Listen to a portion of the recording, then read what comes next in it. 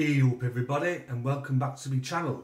I hope you're all having a wonderful day or even evening wherever you may be in the world. I hope it's going smashing for you.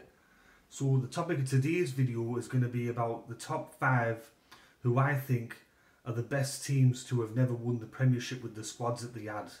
So I'm going to be going 1 through to 5, and I'm going to be talking about who I think had the best squads, not just for 1 year, but 2, 3, 4 years.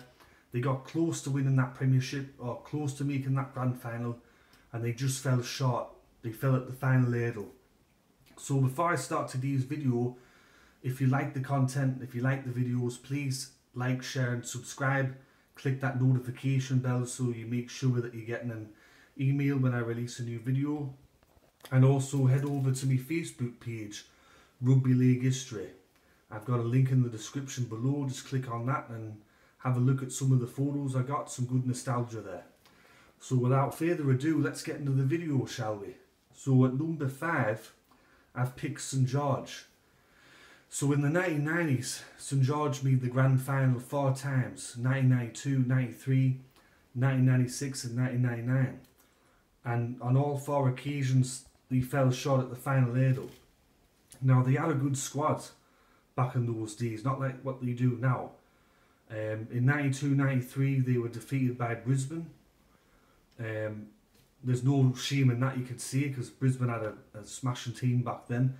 1996 they come up against a very strong Manly team, and in 1999 they were leading 14-0 at half time against Melbourne and lost the grand final there. I think that they had good coaches, good players.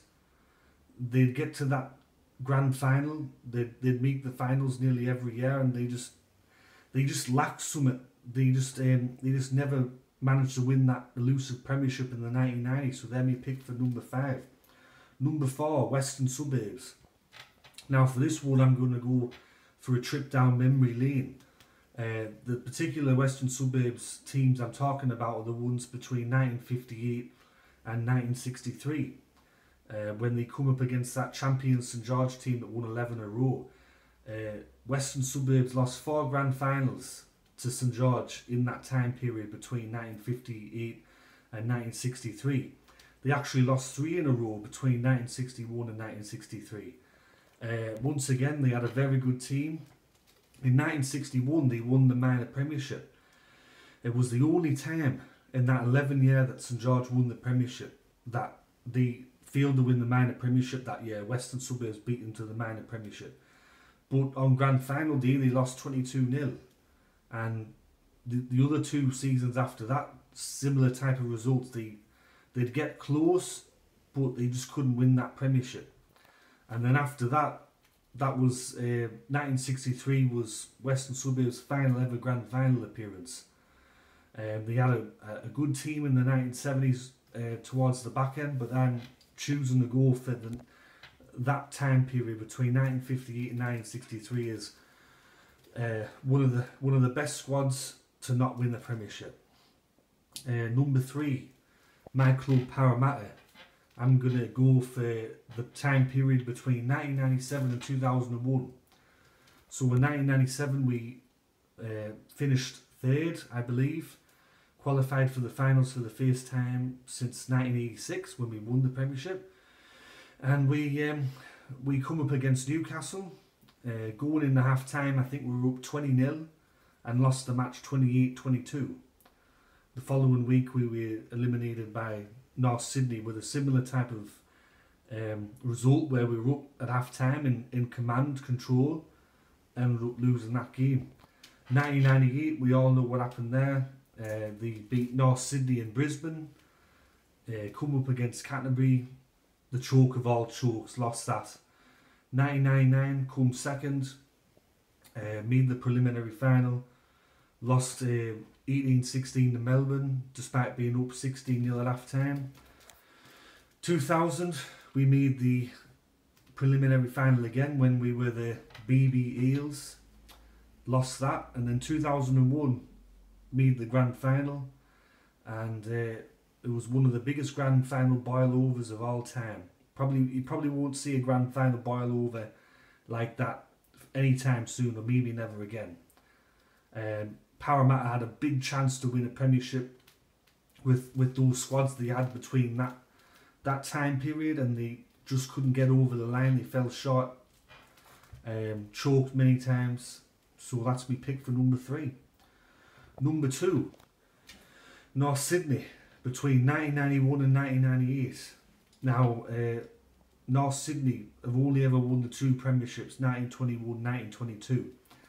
1991 was one of their best ever years. They ended up making the preliminary final, and they lost that. 1994 made the preliminary final again, lost again. 95 finals, 96 preliminary final against St George, lost that. 1997 lost a preliminary final against Newcastle. If Jason Taylor would have kicked straight, North Sydney's in the grand final against Manly, but it just wasn't to be. And then in 1998 finals again, eliminated in consecutive weeks despite finishing in just outside the top 4. I think for all you North Sydney fans out there, and for me being a North Sydney sympathiser / fan, for them not to have won at least one premiership with that squad or squads that they had in that time period, I don't know how they didn't manage to win one. It's just very disappointing when you look back at some of the players that they had. They just couldn't win a premiership, and it's such a shame for those loyal clubmen like Greg Florimo and Billy Moore and Mark Soden, Gary Lawson, that they didn't go out premiership winners, and it's just a shame, isn't it? And we picked for the team that I think had the best squads and field to win the premiership is Belmean, the Belmean Tigers. I'm just going to get up the thingy now. So between 1985 and 1990 they made the finals every year. 1985 they come second, failed to reach the grand final. 86 preliminary final. 87th they come 4th, didn't meet the grand final. 88 runners up against Canterbury.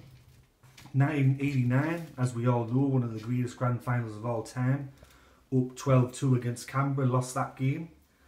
And then in 1990 they made the finals, eliminated in the first week.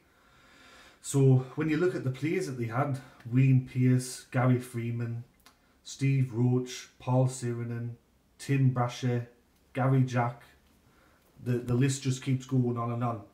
For them to not win a premiership with the squad that they had is I think disappointing and a big failure.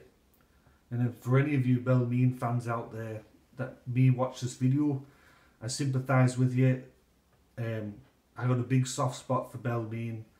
I think they should have at least won one premiership in that time period.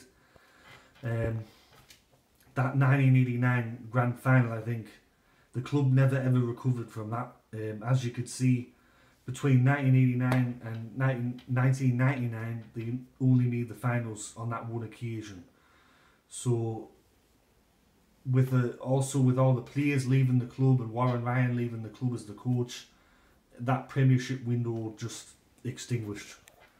So that's me picked for the top 5 best teams or best squads not to win a premiership. Now I've got some honourable mentions. The first one I'm going to mention is the Newtown sides of 1954 and 1955. They were the best team throughout the regular season on both occasions, won the minor premiership, and on both occasions lost the grand final to South Sydney. And it wasn't 26 years down the line that they managed to recover and they made that grand final against Parramatta. Along with some of their well-known players like Brian Clay went to St George after they failed to win the premiership. So I think in both of those years they were the best team. If you look at the stats, they were the best team, but on grand final day they lost the grand final. And also I think I'd like to throw in Glebe as well. Now if you go on a website called Rugby League Project, I recommend everyone goes on there because you learn so much about the past players, stats, everything. And with Glebe, they finished runners up. So that means that they come second 5 times in 10 years.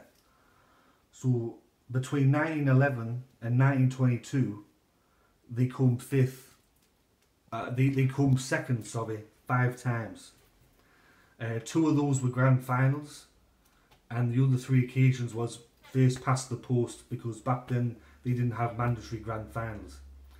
So I imagine if you were alive back then, unfortunately there's probably no Glebe fans alive today. Although the club does play in the Ron Massey Cup, I'm talking about people that would have lived back then.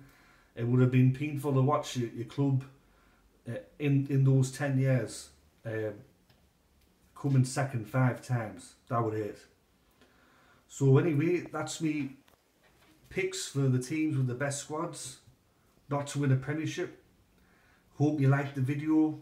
If you did, please like and subscribe, share the video, that would be much appreciated. Click that notification bell. Follow me on Rugby League history. I'll be making some new videos very soon. I'm thinking about doing a tipping video tomorrow for round 1. I'm not really much of a tipster, but I'm thinking about it, whether I should or not. And I'll catch you all later. Ta-ra.